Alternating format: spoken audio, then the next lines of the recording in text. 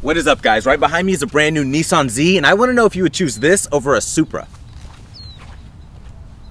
So the Z is all new and it's super simple. A big grille to suck in air and these really cool LED lights. The Z also gets raised wheels, Akebono brakes, and a limited slip diff in the back. And you get a manual handbrake so you can do things like this. And because it's a hatchback, it's decently practical. Inside, you get these heated bucket seats, a touchscreen with Apple CarPlay and Android Auto, a cup holder there, a hidden one right there, paddle shifters for your 9-speed auto, or you can get a manual transmission. You also get this really cool screen and 3 gauges that actually work. Under the hood is a twin-turbo V6 making 400 horsepower, so it's pretty fast.